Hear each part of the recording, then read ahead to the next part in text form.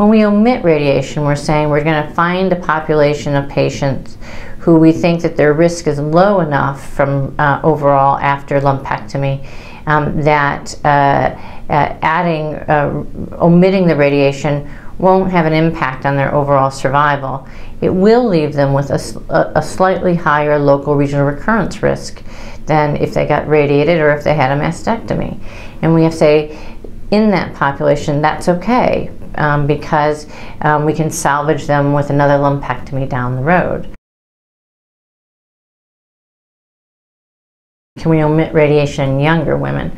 Well, that's a little bit harder because we know that there is a group in that hormone-sensitive stage 1 that can have quite high recurrence risks. And we know if it gets more than 10% or so, then we are going to start looking at the risk that the local recurrence risk could impact their distant metastatic and survival risk. So we don't want that to happen. So in that population, you need another selection criteria, a biologic selection criteria.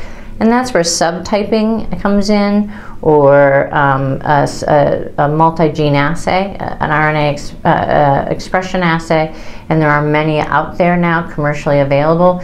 A lot have been done with various of them. And see if we use a biologic selection criteria on top of our hormone-sensitive stage 1 already clinical pathologic criteria, can we find a group of patients who again will have a slightly higher risk of local recurrence, but might not be very clinically meaningful to that patient and also will not impact her overall survival, and she can still have breast conservation should she recur.